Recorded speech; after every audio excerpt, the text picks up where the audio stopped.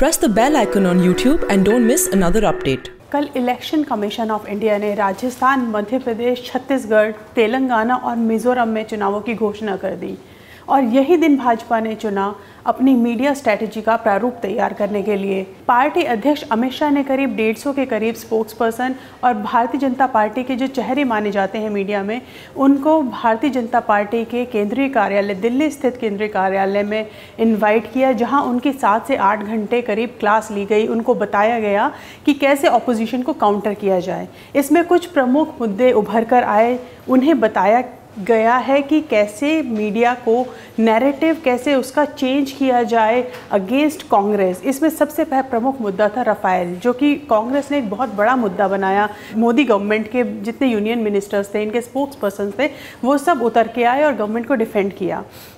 इसमें बहुत अहम बात ये निकल के आई है कि स्पोक्स पर्सन अब ज़्यादा रिएक्ट रफाल पे नहीं करेंगे, ऐसा उन्हें सजेशन दिया गया है। उन्हें बताया गया है not to react on Rafale issues.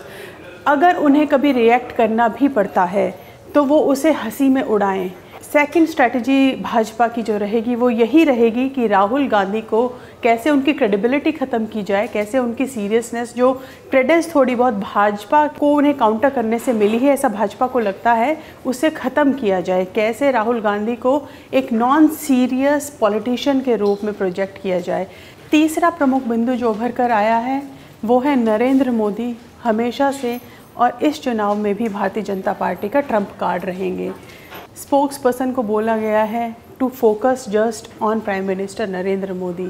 उनकी छवि के ऊपर काम किया जाए, कैसे वो हार्ड वर्किंग प्राइम मिनिस्टर के रूप में जाने जाते हैं, जो बहुत कम नींद से काम चलाते हैं, and he is 24/7 prime minister. इस छवि पर काम किया जाए, उनकी ट्रांसपेरेंसी पे, उनकी करप्शन फ्री इमेज को यूज़ किया जाए इन चुनावी इलेक्शन में।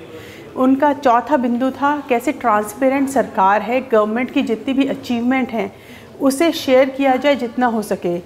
कांग्रेस के पाले में जाके ना खेला जाए, उनके उठाए मुद्दों को ना वेटेज दी जाए, बल्कि उन्हें सेंट्रल गवर्नमेंट की स्कीम्स को प्रोपेगेट किया जाए।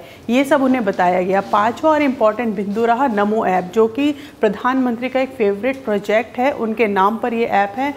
उसमें बताया गया कि हर 10:30 बजे सुबह न्यूज़ आइटम्स अपलोड होती हैं मीडिया में। पॉजिटिव न्यूज़ आइटम जो सरकार के बारे में आती हैं वो अपलोड होती हैं। उन्हें ये सब जो चेहरे माने जाते हैं भारतीय जनता पार्टी के, ये पढ़ें और ज़्यादा से ज़्यादा शेयर करें। ये लगता है कि ये पूरी मीडिया स्ट्रैटेजी एक तरीके से तैयार हुई है। And I think this election is a game of perception. Pragya Kaushik, the print के लिए।